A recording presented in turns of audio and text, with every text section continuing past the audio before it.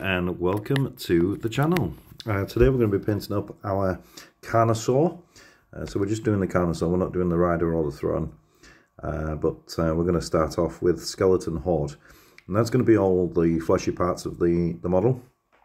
Right up to the snout there, as you can see.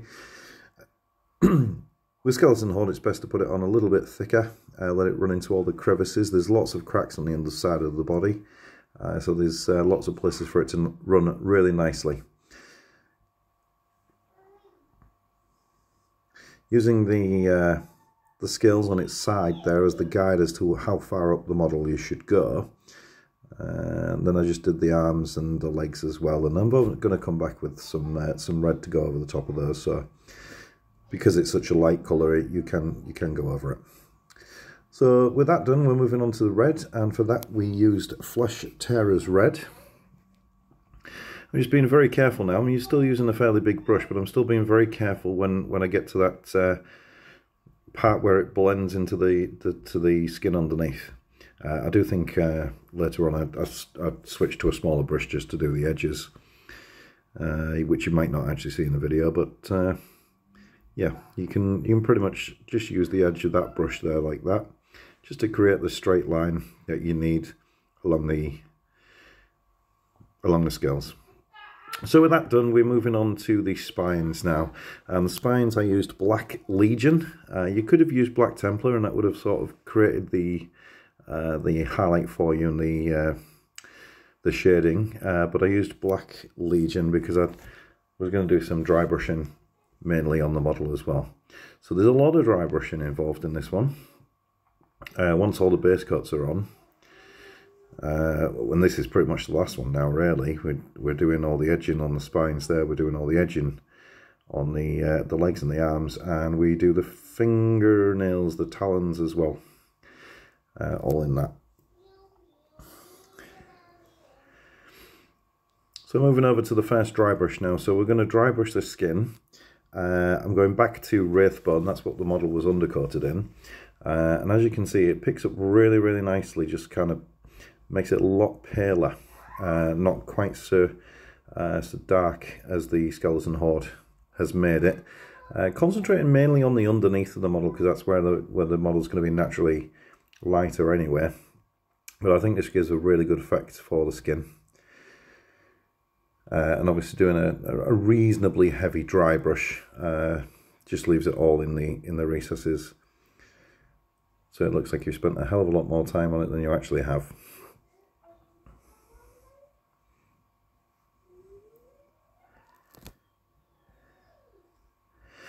So the next dry brush, I'm still on Wraithbone at the moment, but the next dry brush is going to be for the reds. Now I used two colours for the red.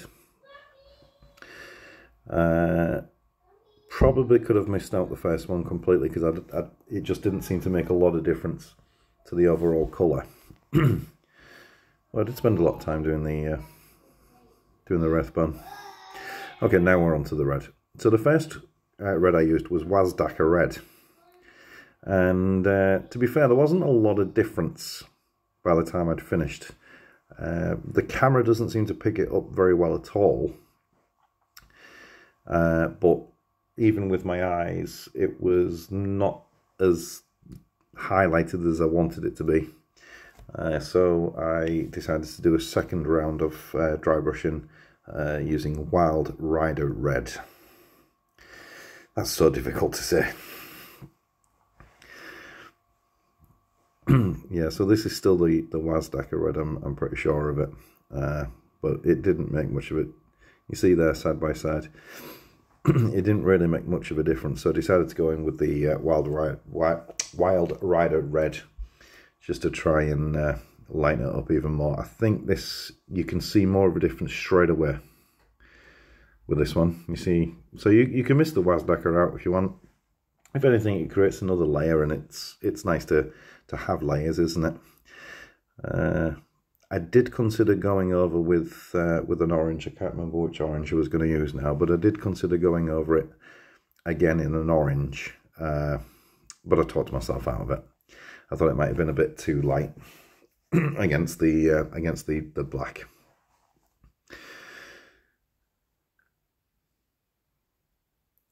Okay, so moving on, we did the so on the base here, what I've done is I've glued some stones to it. I used some sand, and all I'm doing now is I'm covering all of that in Cygor brown.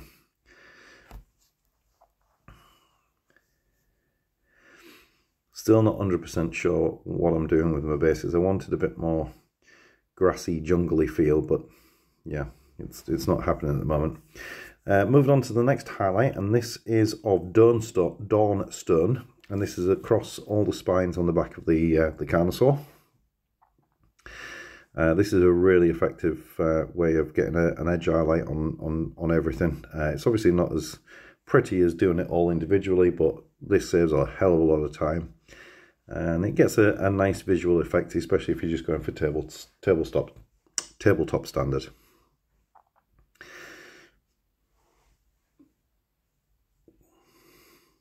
I think it really stands out. So with that done, it's time to tidy up. So what I'm doing here is I'm just going back with the Wraithbone and tidying up all the things that we still need to do. So these are the straps down the side.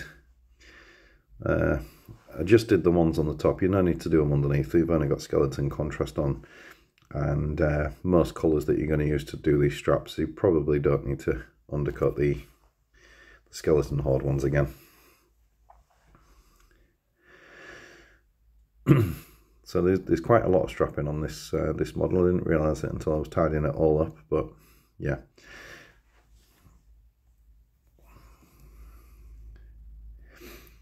And now I'm taking Cygor brown. No, I didn't. That's not true. What did I use? I used Gore-Grunter Fair for the straps, and just did a nice simple coating of that down the side of each one. Here we're painting the stones, and we're back on the base. We used Black Templar on the stones because that gives a nice sort of grey black colour when it dries. So I covered all the stone area up in that colour, in the Black Templar.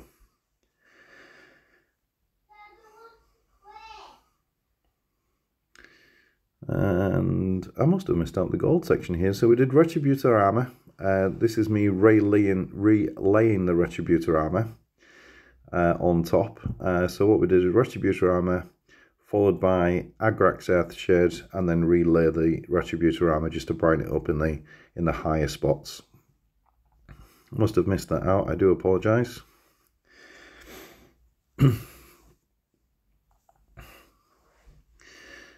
So yeah, just building up the colour again, so it's not as bright as just Retributor armour. The Agrax Earthshade brings it all down, gives it a much nicer golder feel, and then you relayer it again in the high spots just to create that nice sparkle, and it looks more natural.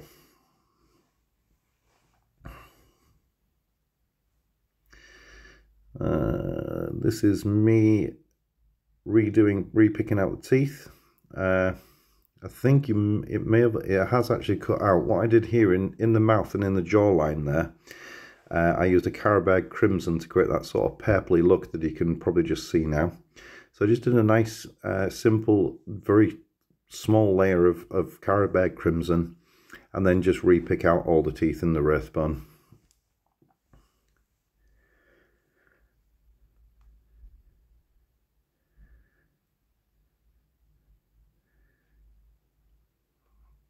And then I'm doing a dry brush here of Mournfang Brown on the base, just to lighten it all up.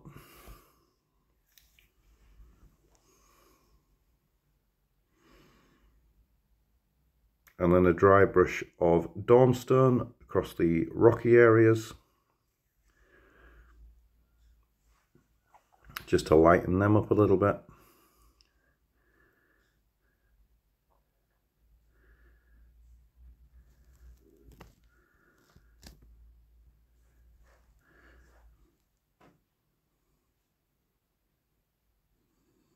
And then another dry brush on the base, this time of Karak Stone, and I pretty much coat everything. I got all the sandy base and the rocks, just to give them that lighter look, and it creates a really nice sort of three-tone colour to everything. I just put some tufts of grass on it and some bracken there at the bottom. I did some barbed bracken, and now I'm just painting the rim of the base in the colour of your choice. I'm choosing black on this this occasion.